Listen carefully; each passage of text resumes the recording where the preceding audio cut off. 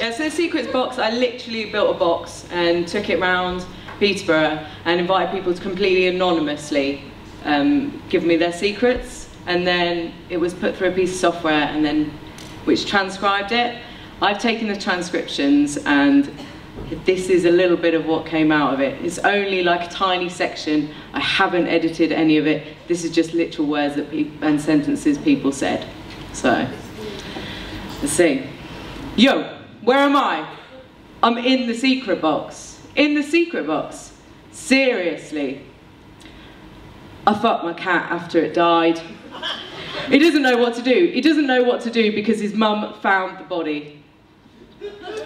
I had a dream once where I killed a cat. I've always wanted to know what it feels like to kill somebody. If this is living, then I don't want to get involved. I find it too hard. I like to go to March.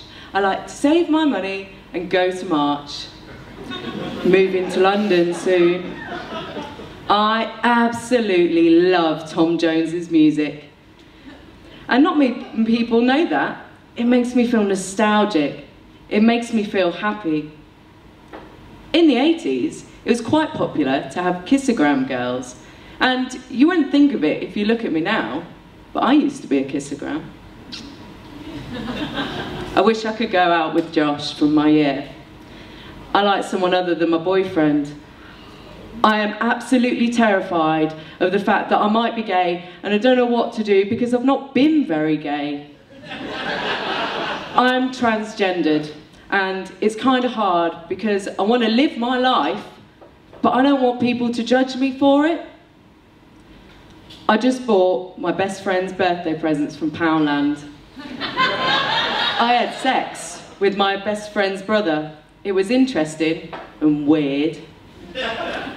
My sister was losing her mind because all of her fish were dead, and it turns out it was my fault for putting pennies in there, and I denied it.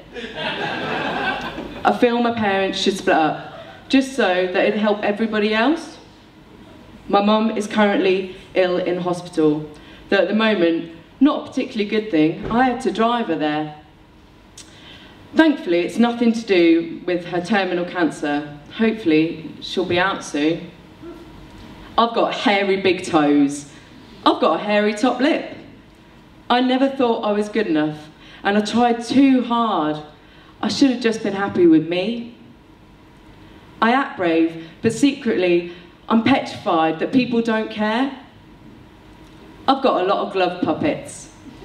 Frog and Rabbit have their own Tumblr page on the internet, but only 2 followers.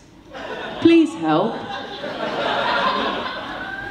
I'm ambitious, and ambitious to change people's lives, and I don't tell them, and that's pretty cool.